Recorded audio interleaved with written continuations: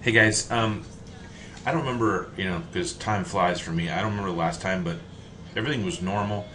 Then, when you clicked on this link, it would not show the client's information. So you click on this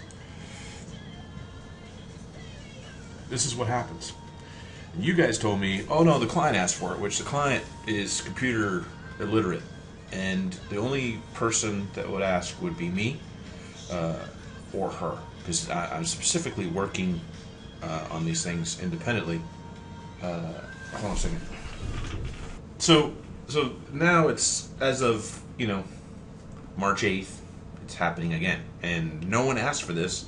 No one's doing this, and so I need it put back, and I need a reason as to why this is just suddenly changing. Because the client isn't doing it, I'm not doing it, and we're the only two people on our side that's messing with this. Thanks.